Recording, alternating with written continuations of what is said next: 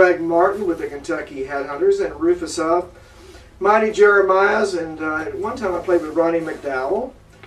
And we'll get into that some other day when we have more time, but I'm back from the dentist again. I got my teeth fixed. I've been shot up with Novocaine, so I've kind of got that Dwayne Allman thing going today. I'm feeling really good, and I think I can almost hit the note. But you know what's really special today? The last time I was here, we had brought this guitar in. This is my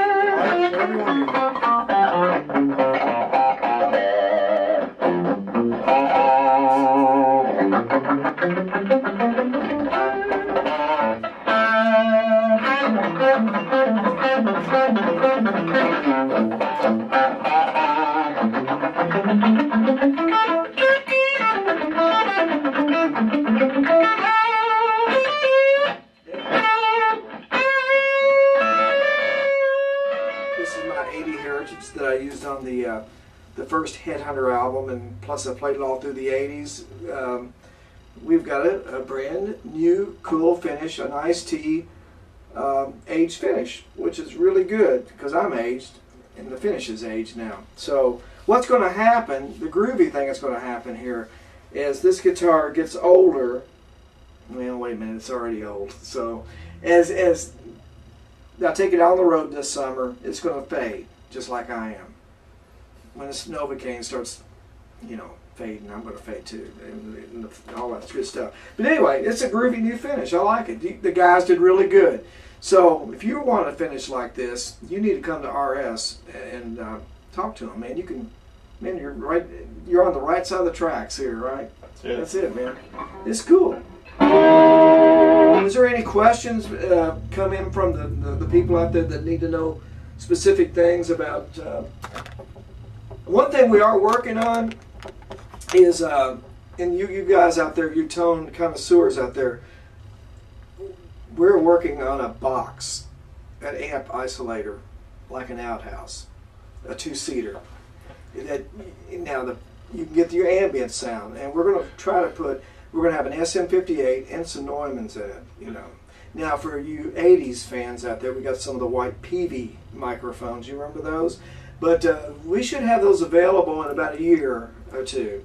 The two-seater is going to be the one. Now, if you really want that big room, Jimmy Page, distance makes depth sound, we're going to try to get the four-seater as well. Can you imagine that?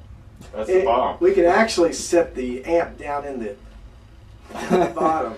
We're working on that. Actually, the two Mooner is going to be really good, man.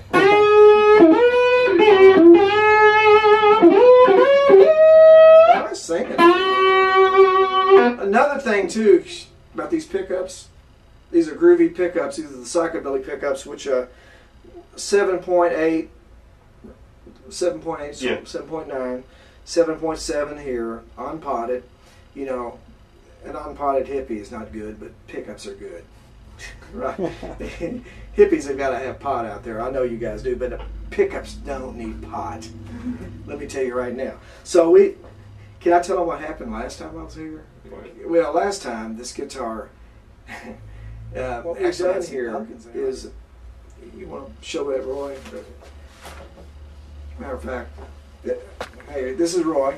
This is my 58 Les Paul. And so one day we'll actually bring that up here and we'll do something with that. But we've actually copied these pickups, so you can actually talk into these and get that CB radio sound, you know. So 58. The guitar. Right, that's the one, you know. So anyway, it's all good, man. I love the finish on this, and it's good being back in Winchester. You know, life is good. I feel better than I did last time. I think they had me good shot up last time.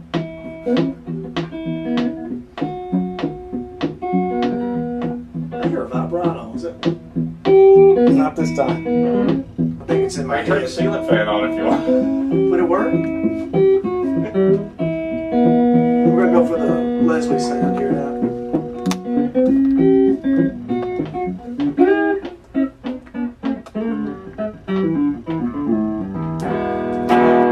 This is cool.